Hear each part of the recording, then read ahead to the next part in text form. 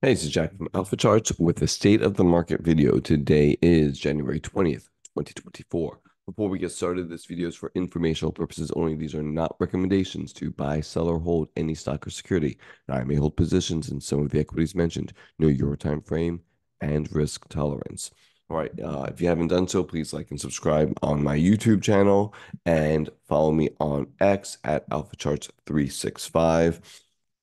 I do run a subscriber group there as well.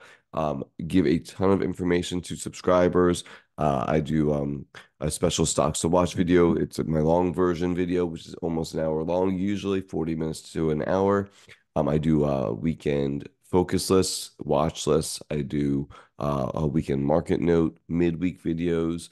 I do a midweek market note, annotated chart setups for all of the focus list names, daily market scans, posts all week long, 7 days a week, to subscribers only. Again, my feelings on the market and what's going on.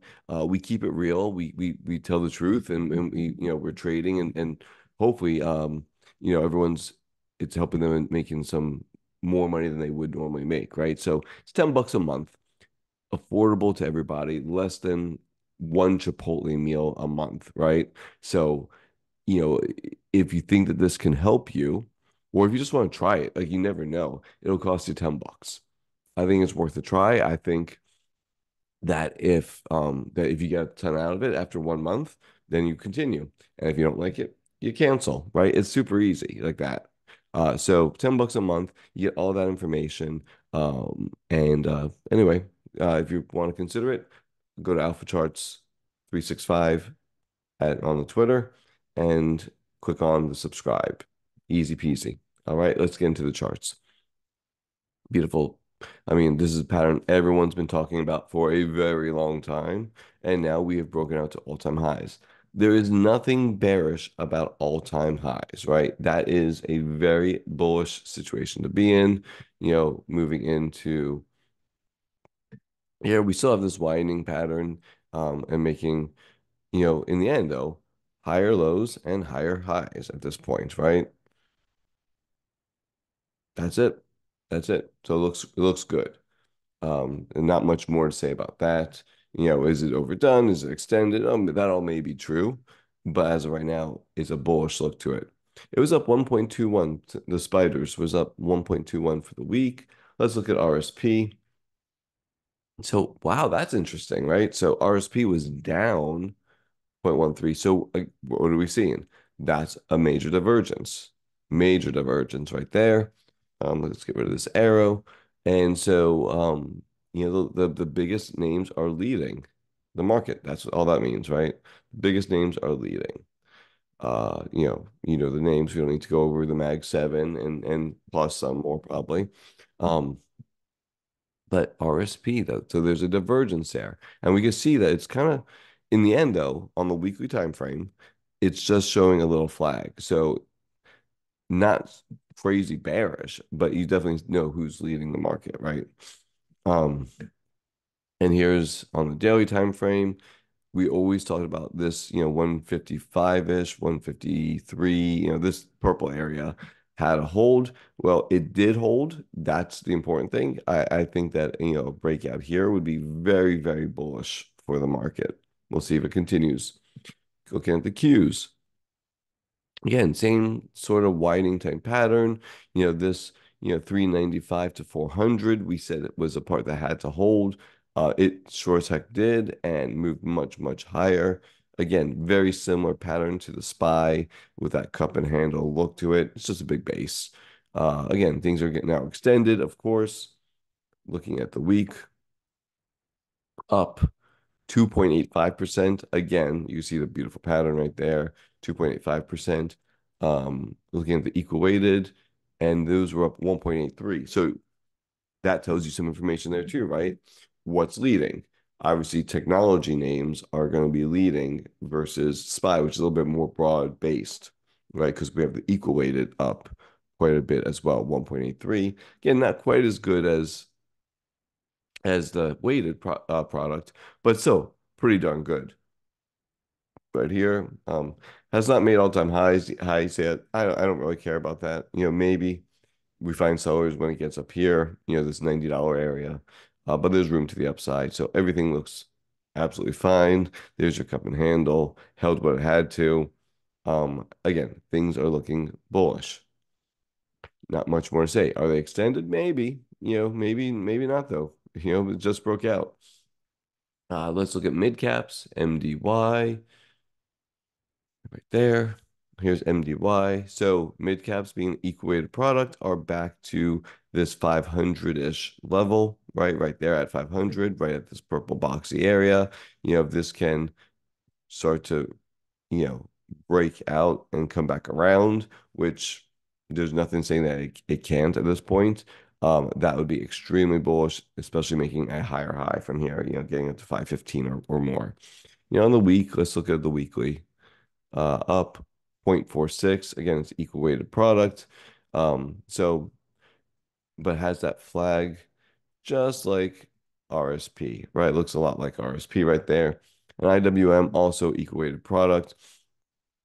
Talked about potential falling wedge type look, again, flag type look. And things started to rebound this week. Again, still down on the week, equal weighted product. But there's that falling wedge that I kind of drew in there. I don't know if I did it for everybody, if this was just for subscribers. It's possible. Yeah, I think I did just for subscribers. So, again, another reason to be a subscriber, right? This is one of those extra bonus pieces. And we got long down here into the falling wedge and the support area and the 50-day. And we're looking for a move up into this, back to 200 or so. Again, we're playing the TNA, which is the, do I have it on here? No, I have it on TNA. We're playing the TNA, which is the 3X. This was our note, which was the 3X IWM, right? Falling wedge support right there. That's all that's it. So that was one of our setups last week. So getting long into here, this around 31 33.25. I think I got long actually a little bit underneath that. And hopefully we get to, a nice little move higher, right? Looking for, 20%. If I get 20% out of this move, I'd be real happy. And then we'll decide what we want to do with it, right? But we'll take targets where we have to. Anyway, I digress. IWM is looking pretty good. Let's just get back into stocks to watch. IWM, a little falling wedge action. Want to see it get above these moving averages, but overall looks really nice. Good volume on Friday as well. All right, on the week, we said it was down a little bit, but again, good action. Going into the sectors, let's go and take a look at XLF. XLF came back, retested the breakout, and then big move higher on Friday. Again, everything looks very good, very bullish. We said as long as it didn't get below, basically, this 50-day moving average, I think everything was fine, and it didn't, and everything looks absolutely fine. Looking at SMH, this is the cap weighted semiconductors. It led on this breakout. It's leading again. That is very, very bullish. On the week, it was up 8.28%. Now that's a monster move. So, expect maybe a couple inside days or something to get that, again, that verticalness of it. It's got to alleviate it somehow, at some point, whether it's this week or not, we don't know, but is it bullish? The question is it bullish? And the answer is absolutely. Right now, very, very bullish. Looking at, so on the week, it was up 8.28. Let's look at XSD, the equal weighted, and there you are. And you see it's coming up to this very, very important area, back above all its moving averages. And again, looks really good. It was up 3% on Friday, and on the week, up 5.15. And you can see how this is just a beautiful,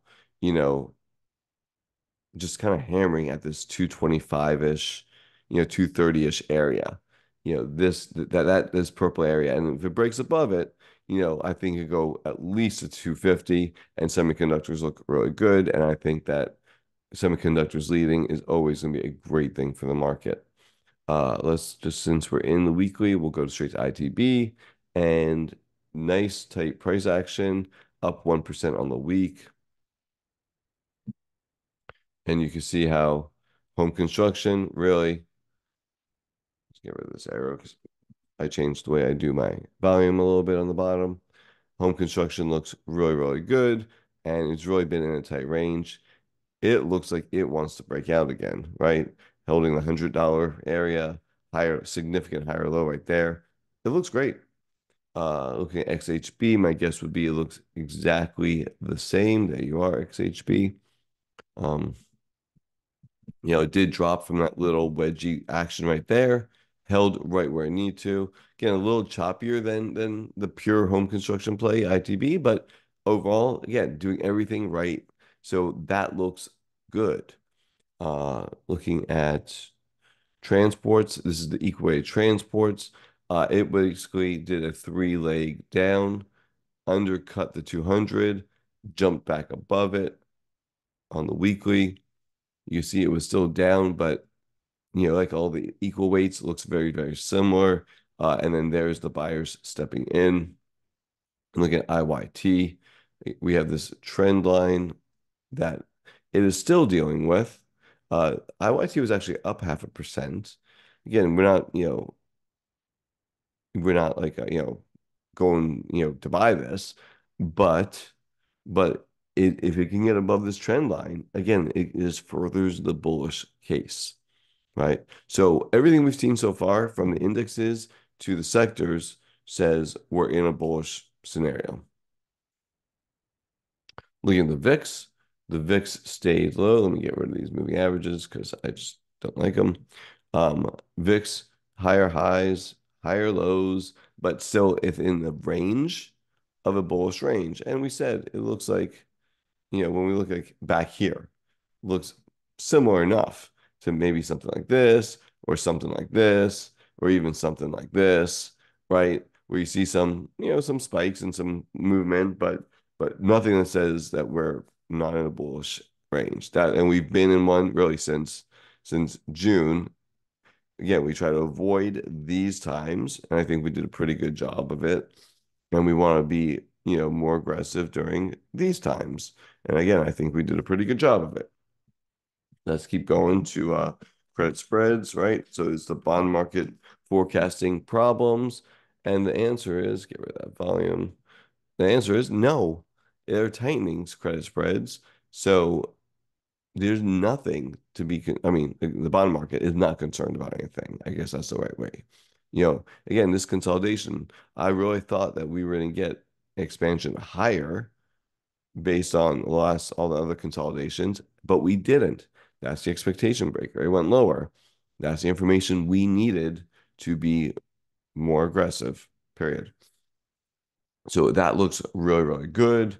Let's talk about percent stocks above the 50-day. We had gotten overdone a little bit, and we get the pullback of, again, equal weights are, not doing great, is helping this situation.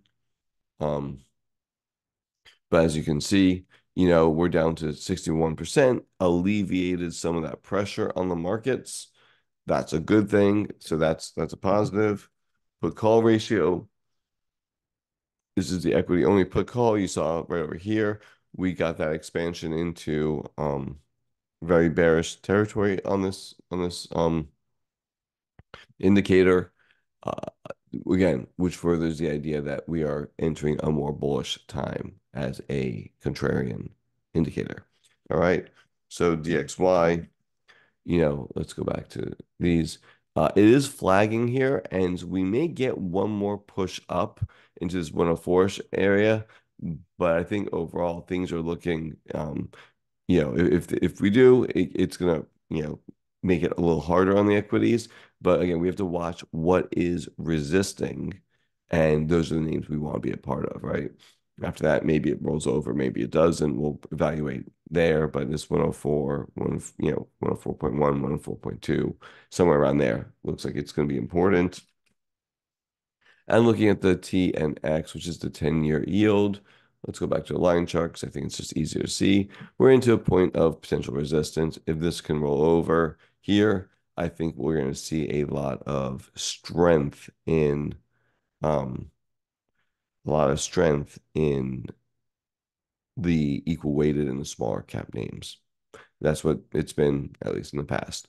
All right. So summing it up, things are looking good and bullish. Are they a little overdone? Maybe, but that's not being bearish. That means you got to pick your spots and get good entries. And that's what we do every week on my subscriber group. So if you're interested, see how I did that? Right back to it. If you're interested, come on, join it, give it a try for $10, right? That's the most you have to lose is $10. And if it works out good and you do like it, well, then it was $10 worth a lot more than that, right? So give it a try at Alpha Charge 365. Hope you all are doing well. Take care.